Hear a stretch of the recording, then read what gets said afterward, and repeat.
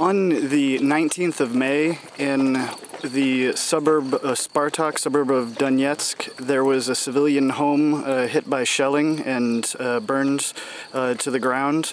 I was the first one on the scene when it happened, and about a half an hour after, and the side of the house that the impact was on was directly on the Ukrainian side of the town.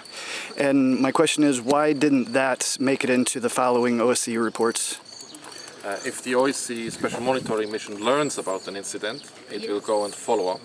Если специальная мониторинговая миссия узнает об этом происшествии, она будет уточнять эту информацию. But very often our movements are restricted. Но очень часто наши передвижения ограничивают. And if they are restricted and the security situation doesn't permit the advancement to those positions, И если наше движение ограничивается, если ситуация безопасности не позволяет нам попасть на это место, the monitors can't monitor, and therefore they will not be able to report on this publicly.